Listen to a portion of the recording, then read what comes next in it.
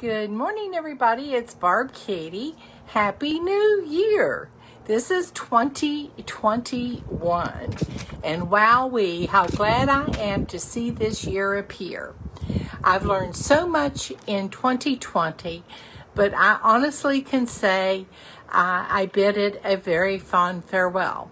It's a little bit warmer where I am than where Rick is right now. Usually this time of the year, I head south and visit with my brother who lives in Jacksonville, Florida. And then I go on down a little bit to Palm Coast and visit with my niece. I enjoy traveling with my cousin at this time of the year and getting back in touch with family and friends. And it's a wonderful, wonderful way to refresh, rejuvenate, and start a brand new year. So that's what I'm doing right now. And I guess I'm probably a little reflective. When I was at my brother's for New Year's Eve, we were sitting around talking and visiting with his children and a few close friends that had all been practicing social distancing, and we were sort of safe within our little group. And it was a wonderful time, and we got to thinking about what we wanted to do to commemorate the ending of a very challenging year, the year 2020. And all kinds of opinions were offered that I won't share with you. And then my brother got the bright idea. He said, well, I have a calendar here of the year. Why don't we, instead of setting off fireworks this year, burn the calendar? And I said, whoa, what a cool idea. Just let go of what was and focus on what lies ahead. And more importantly, on what is going on right now in this moment in time with everyone. So we got the calendar out and everybody helped to shred it up, because if you've ever tried to burn paper, you know that paper just does not burn in a stack. You have to take it apart and sort of bundle it so the air can get into it, and there's energy to help the fire burn.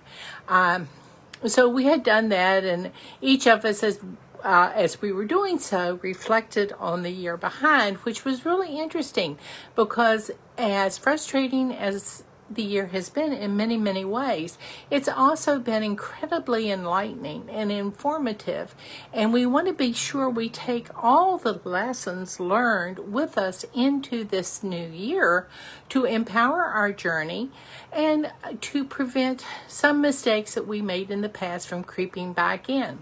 I know Rick had shared with me that he's been struggling, and I think all of us identify with that, because from time to time within this last year, I think every single one of us has been struggling terribly to not go to our first go-to for handling frustration, upset, whatever, and that tends for most of us to be food. I've had my days, I've had my moments, I've had my weeks. Rick shared he has had the same. You all on our group here together have shared the same, that we feel the pressure, we feel the need for help and concern, and we miss not having our TOPS friends to talk with every week, face-to-face, in person. As much as TOPS Club Incorporated tries, it can't replace that personal contact.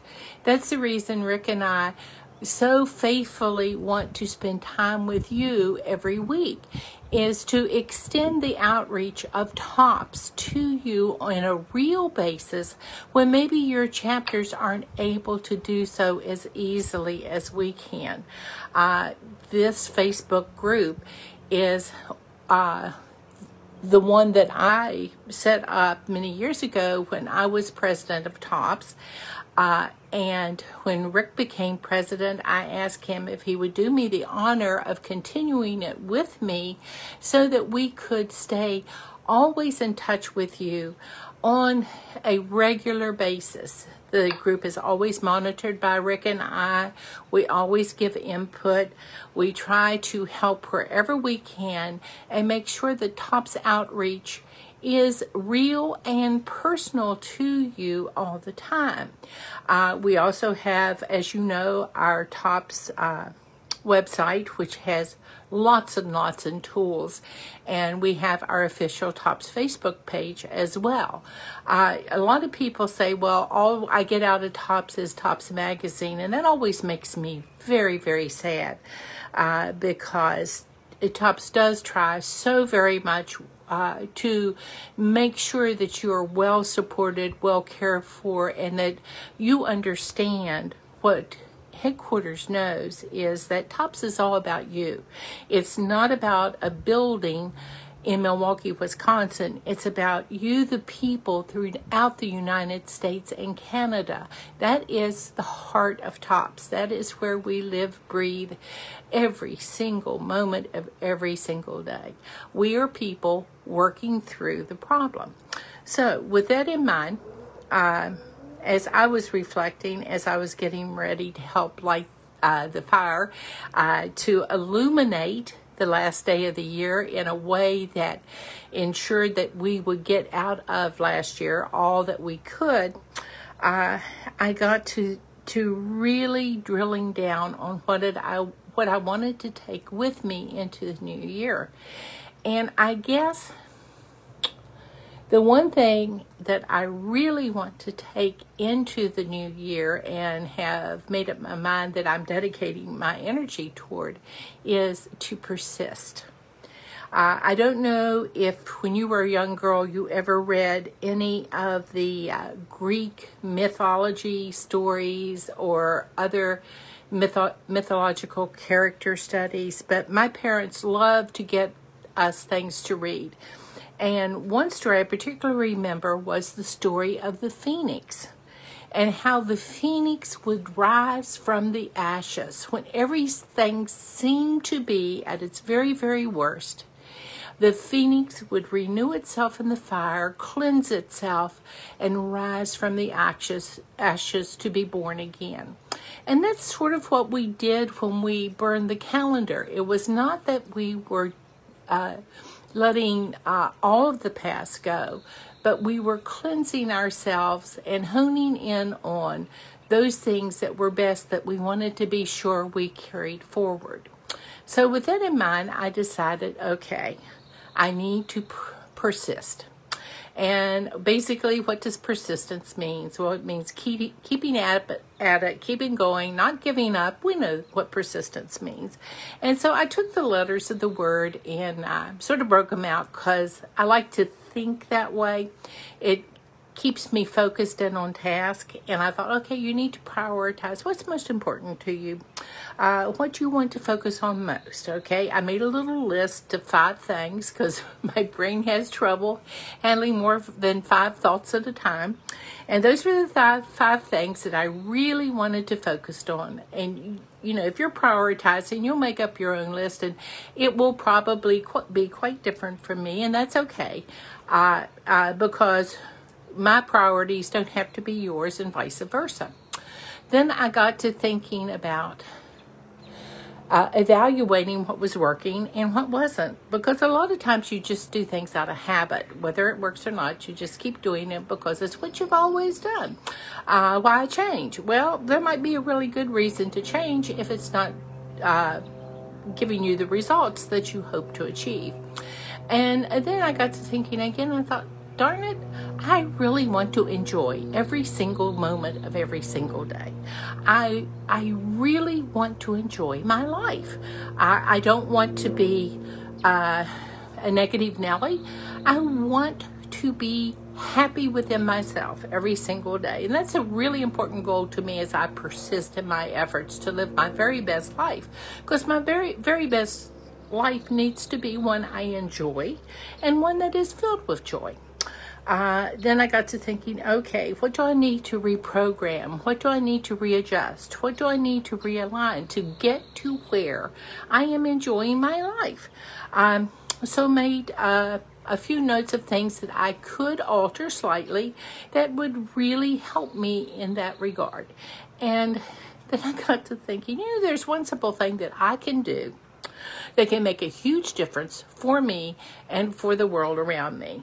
And that is that I can smile more. And how simple is that? You greet people with a smile. And you're sitting there thinking, well, I wear a mask. How will they know if I smile? Believe me, they will know. When you smile, your cheek muscles rise and your eyes sort of crinkle into crescents. And even with a mask on, you can see the difference. And I was testing it yesterday when my cousin and I went to the grocery store. There was a lady who was really struggling across the parking lot. And I just looked at her, and I had my mask on, and I smiled a great big smile. And she said, I can see you smile through your mask. And it made me feel so good that she could see that I was happy, that she was in the world, and that she was getting on with her life. And I said, and I can see you're smiling back at me, and that makes me feel really, really good. And it did. It warmed my heart to know that we had connected even though we had masks on. So I got to thinking a little bit more. Aren't you glad this is a short word, persist? It only has 7 letters in it. And I thought, what new things do I want to introduce? What new initiatives do I want to undertake? What do I want to insist I continue to do within myself? What are these things that can make a difference for me every single day in small ways and maybe in large ways to keep me focused on what I hope to achieve for this year? Which led me again to thinking about simplifying my life, decluttering my life, stripping down to the essential parts of my life.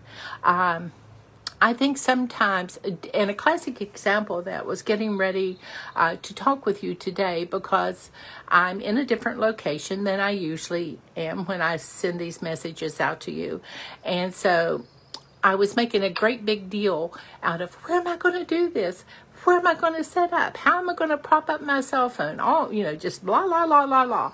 All stupid. For me, stupid. I was wasting time and energy on something that really didn't matter all that much. So what I am doing right now, if you can picture it, I'm sitting on the little back patio of the house. And there's a little table in front of me with a great big cardboard box on it. And my cell phone is propped up there so you can see out into the backyard. And that's my broadcast booth for today. Simple, decluttered, stripped down, but it works. We get to talk, and I'm out in the sunshine, and that feels really, really great, and I'm really relaxed doing it, which is, again, very, very important. So then I got to thinking, okay, since I've simplified, what else do I need to do? And I thought, the one thing that I struggle the most with is taking time for Barbara. I tend to make time for every single other person, but I tend to often put myself right at the bottom of my personal priority list. Nobody asked me to do that, and I'm certainly not a martyr, but I tend to do it anyway. And so I thought, maybe you need to make sure every day you take a little bit of time just for yourself. Take time, if nothing else, to breathe in and out. Take time to rest. Take time to recover. Take time to relax. Take time to reflect on what's working and what isn't, and what was wonderful and appreciated, and what wasn't so great and that you really don't want to do again. So with that in mind, I came to the completion of my word for this year that's sort of going to formulate and frame my journey, which is to persist each and every day. And what that boils down to is simply living my best life each day. Making the best of whatever the day unfolds, because we don't know ever what the day will unfold. It's like the word says, it's a present. We get up in the morning and it's a present. And we get to open it up and be amazed and surprised and delighted for what it is as it unfolds. So I wish you all the best New Year. And each day, remember that you have been given a precious gift. It is your present. Don't waste it on regretting the past. Don't waste it on trying to predict a future. Live it, enjoy it, relish it, revel in it, and put it to rest at night, thankful for the fact that you've been given it to live and enjoy. You have a great day. I'm going to go take a walk, and if I'm real lucky, I'm going to get to stick my toe into the Atlantic Ocean later on today. Take care, everybody. Bye-bye.